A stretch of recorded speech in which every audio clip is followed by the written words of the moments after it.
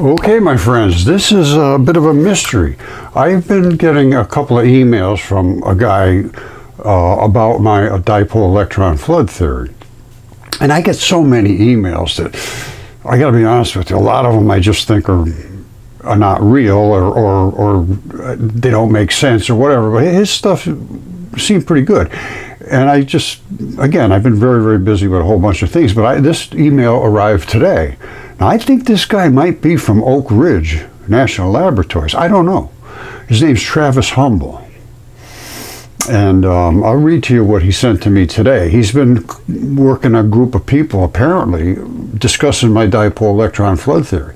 And one of the guys that he's proposing this to appears to be somebody of import, whatever that means, you know, whether he's one of the leaders or I don't know. But he sent them my information about what my work is, and apparently this guy had never seen it before, and here's his response to what he saw from Travis. Okay, again, this is new, so I don't really know that much about it, but this is from Travis Humble.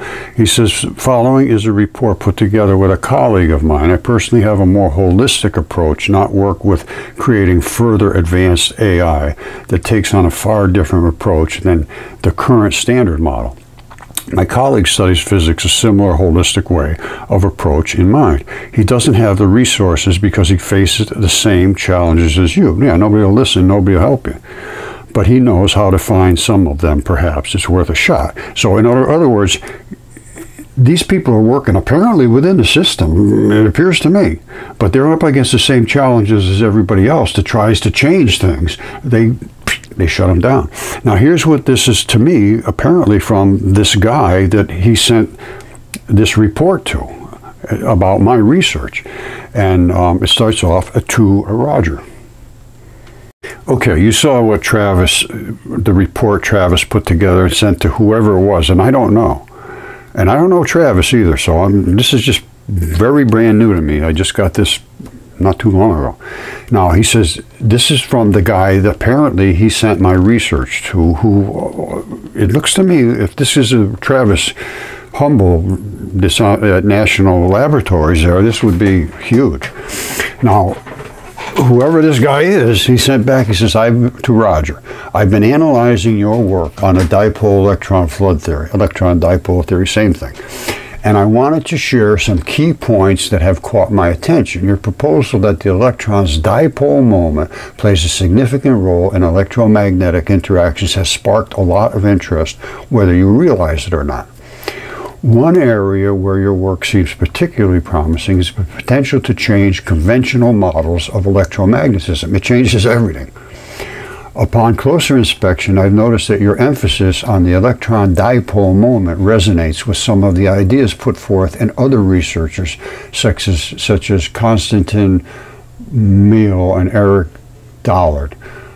Their work on scalar waves and longitudinal electromagnetic propagation, these kind of things, those big words don't really resonate well with me. I show the actual interactions.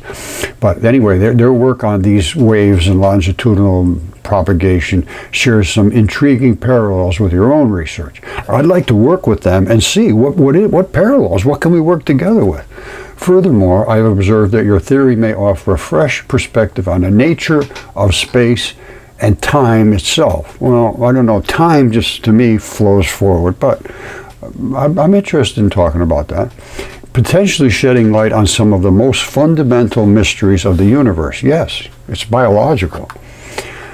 Additionally, I believe your work could have significant implications for the development of new energy technologies, as well as a deeper understanding of underlying mechanisms governing the universe. Yes. I've also noted that your approach aligns with some of the principles outlined by Nassim Haramein, particularly in regards to the fractal nature of space. Well, again, those are the kind of things I'd like to talk to somebody about, because I don't understand what they mean by that. And the interconnectedness of all matter. Yes, because it's all biological. Overall, I think your research has the potential to contribute meaningfully to the ongoing evolution of modern physics, the ongoing evolution of science. 100%, straight across the board. There's not one single thing hasn't been touched by dipole flood theory and mud fossils. It just changes everything. Some of the specific aspects of your theory that I found particularly compelling include the idea that electron dipole is not a fixed value. No, they can get big and they can get tiny. Rather, a dynamic property that changes depending on the environment and the interaction with other particles. That's energy. I believe this concept has far-reaching implications for our understanding quantum mechanics and the behavior of subatomic particles. Yes. I also appreciated the clarity with which you presented your arguments and the thoughtfulness of your mathematical derivations. Well, strictly, basically, it was very simple. The mathematical part, very simple. Another aspect of your work that caught my attention is the potential for experimental verification. Yes, it's very easy to verify, and it's validated by Fabian after Rod showed it very, very clearly. Fabian showed it again very clearly, and other people have too. It's not accepted. So experimental verification is very easy to do. I believe that designing experiments as you have tested your hypothesis could provide valuable evidence to support your theory and discoveries. It's already been done. As you know, we just lack the proper collaboration. Exactly. Not a single one of the ones that we fund to help us will help. As I continue to review your work, I began to think about the broader implications of your research and how it might relate to other area studies. For instance, I wonder whether your theory might be applied to fields such as condensed matter physics and materials science. Yes, it covers everything. There's not a single thing it doesn't cover. Now, this is the last part right here. So to summarize, I've drafted a report highlighting the key points of your work on the electron dipole theory. I've mentioned how your ideas resonate with other researchers' work, particularly those of Konstantin Merrill and Eric Dollar. Your theory has the potential to challenge conventional models, change them, yes, and offer new perspectives on the nature of space and time. It also has implications for the development of new energy technologies and deeper understanding of the universe. Well, that's pretty serious. If this guy's important, I don't know. I don't know who these people are. But Travis Humble, I looked him up, and he's, well, here. This is what I found. I don't know if this is him or not. But here's what he does. Oak Ridge National Laboratories, Director, Quantum Science Center. Director of the Quantum Science Center, Distinguished Scientist, Oak Ridge National Laboratory. Boy, I'd love to see if this is the right guy. Probably not, but who the hell knows? Stranger things have happened, but not to me. So let's see if this is the guy that he appears to be. We'll find out. Again, brand new to me, but I figured I'd just throw it out there real quick before I found out he wasn't the right guy. And then let's see with Travis Humble himself. If it is Travis Humble, he's already knows what I'm doing. If it isn't, I want him to know what I'm doing. And that's dipole electron flood theory. Very easy to look up, Travis. Right here, dipole electron flood theory. It's on the internet, and it shows that is the nature of a proton. All the dark parts go to the center because they are the dipole muons, right there, and the white surrounds them. So whenever you look at anything, all you see is white. We were able to see the dark ones because we split them. And these are the only two particles that exist. They can exist in a lot of different energy forms, energy levels. They're not, like he said, it's just not one value, it's any value. Depends on how hard it hits them. Einstein had some sort of stuff right, but almost everything wrong. But the one thing he did say was energy is mass, basically. The c squared was just ridiculous. It's the same number. It's like saying mass times 1. I mean, I can't understand where they come up with this. And c squared has no meaning whatsoever because light travels fast, it travels slow. It can accelerate, it can slow down. So all of that stuff has to be reevaluated, and then it does, because these are the changes to science: chemistry, space, the redshift, space-time, distances. So anybody that doesn't understand this should come up and look at dipole electron flood theory. Very, very simple. It's like a 2-minute read, and done. All right, so Travis, if it's you, buddy, thank God somebody in the government is stepping up. If it's not you, I want the one that's in the government to step up and talk to me. Just that's all. Just let's talk. All right, here's their interpretation in general physics about protons. They're at this point. They keep changing. It changes every day. Now, right now, they're composed of three fundamental particles called two up quarks and one down quark, held together by gluons. These particles that mediate the strong force. So they got a couple of gluons in there holding these things together. A proton is a bundle of these three valence quarks. It's a bundle, they hold them together. But its mass primarily comes from the complex interactions between the quarks and the gluons within it, not just the quarks themselves.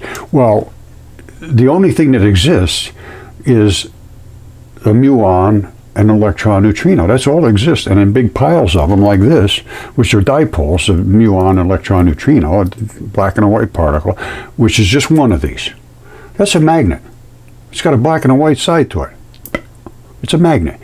There's 1,800, and let's go with 1,839 particles make up one proton.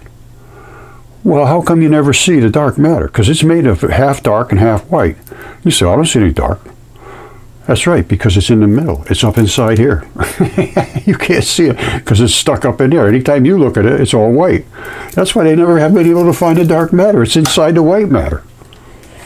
So you can come up and read this if you want. It's called Dipole Electron Flood Theory. It's on the internet. And this was done for me by a friend, Oscar Rosales. He laid this all out, you know, according to my description of protons. And this is the anatomy of a proton. It's not one big ball. Here's what they consider to be hydrogen. Hold on. This is what they consider to be hydrogen. All right, one big proton and one tiny little electron. That's not it at all.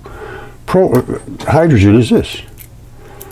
Hydrogen is one big ball of particles, which are dipoles. And when you explode hydrogen, they just go everywhere, and all these little particles go flying. That's why hydrogen is so explosive. There's only one place left to go, and that's into oblivion. All other atoms can break down and get smaller and smaller and not release just gigantic, you know, when you get up into plutonium, uranium, yes, you're going to get some kind of big, but a lot of things can just break apart and just change into new stuff without exploding. Hydrogen can't do that. Once you explode hydrogen, all of the particles leave primarily by themselves. So that's why hydrogen is very, very explosive. Anyway, this is my model, and it consists of only two particles, and the black ones go to the center. The dark muon goes to the center. The white electrons cloud around it, but they're not white. They're the closest ones. They're white when you see them. Normally, you see white light, but it consists of all of these different colors at the same time. The closest to the center is the blue. That's tight. That's tight. When those go flying off, you really got some energy. The green, pretty tight, and the red, meh. Red is primarily heat. It's just sort of moving around electrons that are sort of shuffled off here and there. But when you get way down into the center and then you get an explosion, that's when you get a lot of power.